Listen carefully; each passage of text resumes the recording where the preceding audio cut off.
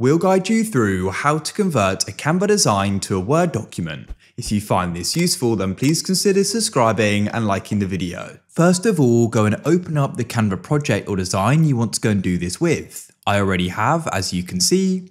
So you can go and make sure you're finished here, but you can also go and continue editing it in Word, so it doesn't matter too much. Then what you can do is go and click on share in the top left, and you want to go and click on download like so. Now what we need to do is select the file type, so click here. What you need to do is go and select PDF standard. Don't worry, as it isn't actually a Word doc, but we can go and change that in a moment. Then all you need to do is click on download. As you can see, there it is. Now what you need to do is go and open up Word on your computer. I already have. And you want to come over to the left and go and click on open, and then select browse. And you need to go and find the PDF. In this case, I've gone and got it here. So go and select it and go and click on open. Now what will happen is Word will go and convert it. So you just need to go and confirm this, go and press OK. And like so, we've now made the Canva design or project into a Word doc. As you can see, here it is.